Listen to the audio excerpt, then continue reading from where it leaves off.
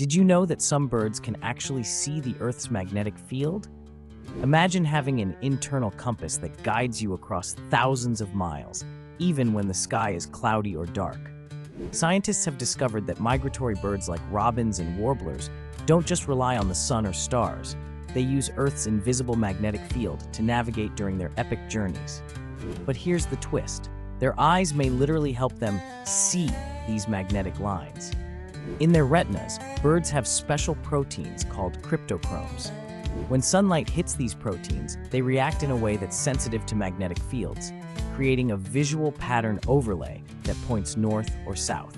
It's like having secret directions projected onto their vision, a hidden map only they can read. Even more amazing, some birds have tiny magnetic particles embedded in their beaks, acting like biological compass needles that detect magnetic forces. This dual system lets them pinpoint their location with incredible accuracy, even on cloudy days or in total darkness. Next time you see a bird flying overhead, remember, it might be following a path only it can see, guided by Earth's magnetic whispers. Want more wild science facts? Hit follow.